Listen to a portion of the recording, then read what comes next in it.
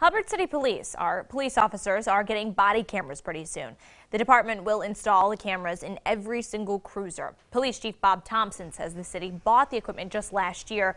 Altogether, the equipment costs less than $50,000, and that includes the cloud storage. Thompson says the cameras will give prosecutors instant access to the video. Plus, it's a great tool for police officers. The officers will be able to use the recordings and access to recordings to write their reports, go back and review things. We can utilize it for training and see if there's, if we're lacking in some areas that we need to get better at, we'll be able to utilize that as well. Thompson also says he hopes they'll have the program up and running here in the next few months, but first they're working on putting in a policy, installing the equipment, and then training the officers.